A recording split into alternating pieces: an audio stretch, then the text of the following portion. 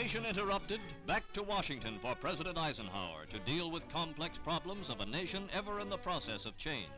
Domestic and international issues to be tackled. On this day away from his Newport retreat, the global front sees Syria in focus.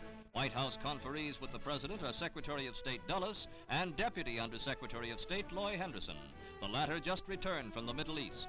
Out of this 2-hour conference comes word the President is firm in a warning to the pro-Soviet government of Syria should there be acts of aggression against her neighbors.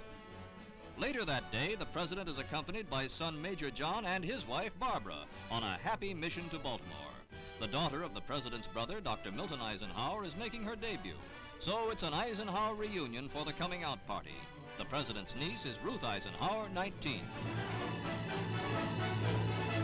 A Baltimore Deb enjoys a memorable visit by her famous uncle.